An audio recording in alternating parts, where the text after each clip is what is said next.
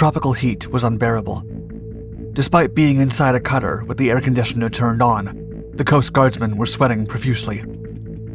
The 8-man crew had been inspecting Vietnamese sampans the whole day. The men aboard the Point White cutter were part of Operation Market Time, a joint U.S. Navy and Coast Guard program with the objective to cleanse the rivers and coasts of South Vietnam of enemy contraband. Suddenly, a lone sampan emerged from the river, and one of the Americans shouted to stop as they approached the local vessel to inspect it. The men quickly aimed their rifles at the Vietnamese, while others prepared to board the vessel. The North Vietnamese were known to hide between civilian fishermen and take the Americans by surprise. The operation was risky, but someone had to do it. It was now time for another inspection.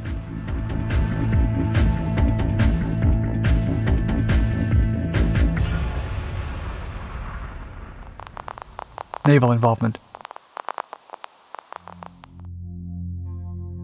As North Vietnam launched a series of large-scale military operations in South Vietnam to destabilize the government and take over, President Lyndon B. Johnson increased America's involvement in the war. The president soon ordered a ferocious bombing campaign against the North and approved the landing of more than 3,500 U.S. Marines in the area. What became known as the Bucklew Report gave the American advisors in Vietnam a taste of what was truly happening in the Asian country. The Communist North was committed to annihilating the South if the U.S. did not intervene. The Vung Ro incident of March 1965, in which the Americans captured a camouflage ship carrying weapons, explosives, ammunition, and all sorts of supplies destined for the Viet Cong guerrilla, confirmed the fears of many American advisors and catapulted the participation of the U.S. Navy in Vietnam. Moreover, it was eventually found that the supplies came directly from China. This was the turning point for the United States naval involvement in South Vietnam. Operation Market Time. The flow of communist supplies into South Vietnam and the aggression of the Viet Cong were vital in transforming the U.S. Military Assistance and Advisory Group Vietnam, or MAGV, into the Military Assistance Command Vietnam Studies and Observations Group, or MACV-SOG, following orders from General William Westmoreland. The general also insisted on securing and patrolling the rivers of South Vietnam with a counter-infiltration plan. As such, 3 task forces were set up to interdict the North Vietnamese waterborne traffic. Author Dwight John Zimmerman would write that Task Forces 116 and 117 operated on the inland waterways of South Vietnam as the Mobile Riverine Force and the River Patrol Force, while Task Force 71 would operate as the Vietnam Patrol Force.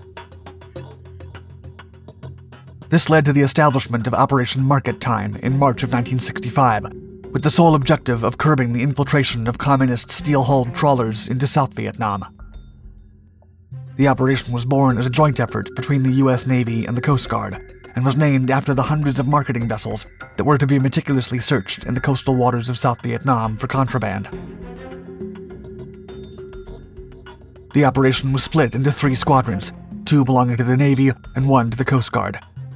And according to Zimmerman, quote, Navy Boat Squadron 1, operating along the coast, was composed of 5 divisions. Coastal Squadron 1, operating at sea, contained 6 divisions. Coast Guard Squadron 1 contained 3 divisions. Bases were located at 8 sites, ranging from Da Nang in the north to An Toi on the southern tip of Pha Quoc Island off the Cambodian border.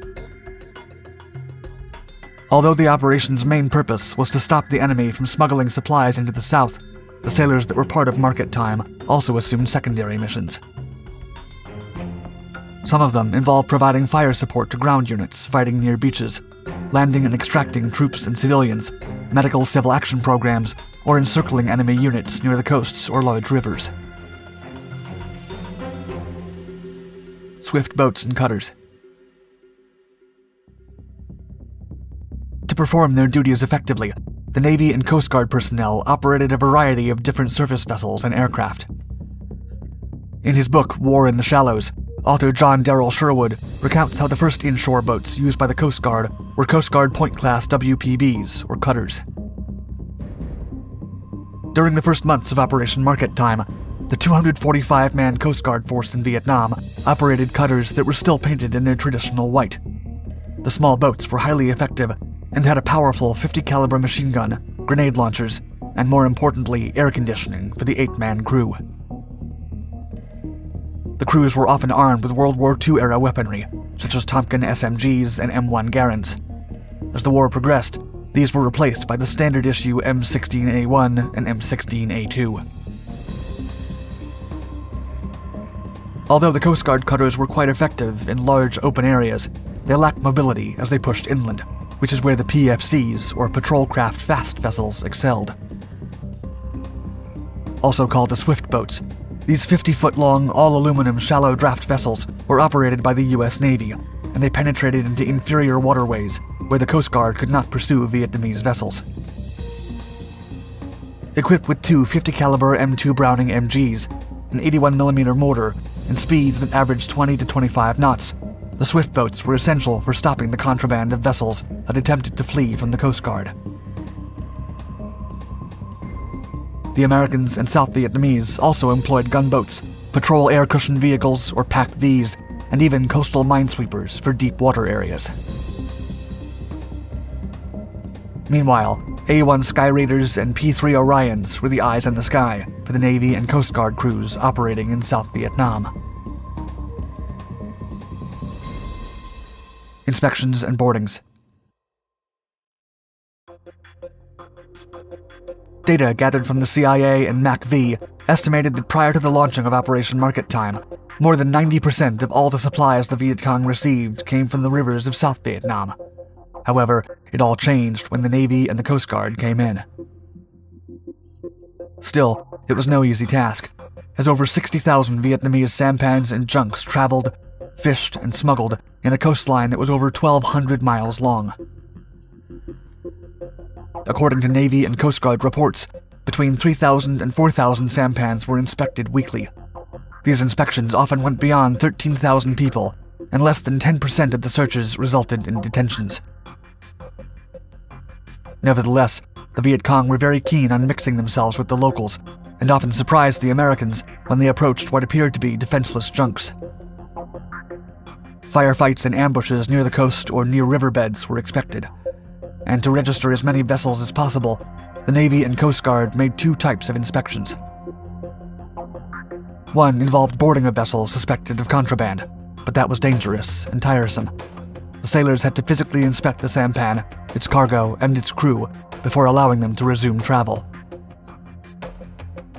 When the junk seemed harmless or posed no threat, Coast Guardsmen simply made a visual examination, asked for cargo paperwork, and continued patrolling an area. The Coast Guard often excelled at these duties because of the previous training of the crews.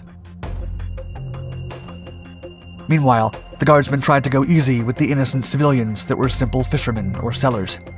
As such, they did what they could to sympathize with the locals by providing medical assistance with an onboard corpsman or simply sharing food and other supplies with the population. Back to Ho Chi Minh Trail. A Coast Guard documentary released during the war begins with the voice of a sailor saying, quote, "You're at sea more than 70% of your time. What a life." A sailor is then seen shouting "Nong Lai," the Vietnamese word for stop, as the Coast Guard Point White cutter approached a Vietnamese vessel for inspection. Life was often boring for the Guardsmen under the tropical heat, but Operation Market Time paid off. From July of 1965 to December of 1971, the forces involved destroyed over 10 communist trawlers. After examining North Vietnamese naval records, historian Mark Moyer concluded, quote, "Market Time swiftly brought Hanoi's maritime infiltration operations to ruin, as if the stopper had been pulled and all of South Vietnam's coastal waters had gone down the drain."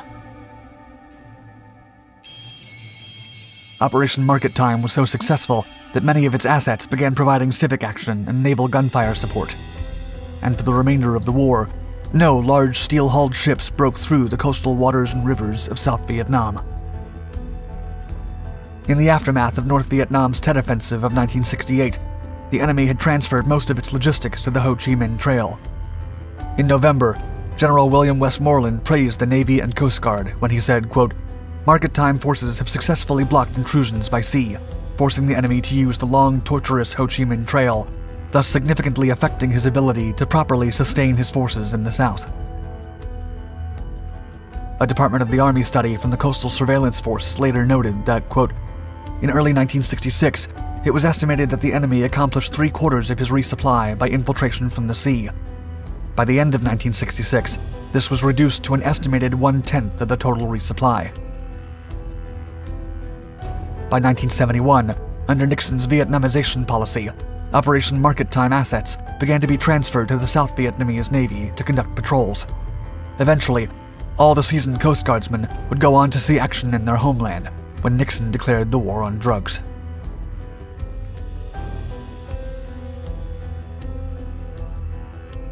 Thank you for watching our video. Please like and subscribe to our Dark Documentaries channels to find more exciting historical and military content. And if you enjoyed our video, please share it with someone who might like it. Also, don't forget to hit the bell icon to be notified of our newest productions, and stay tuned.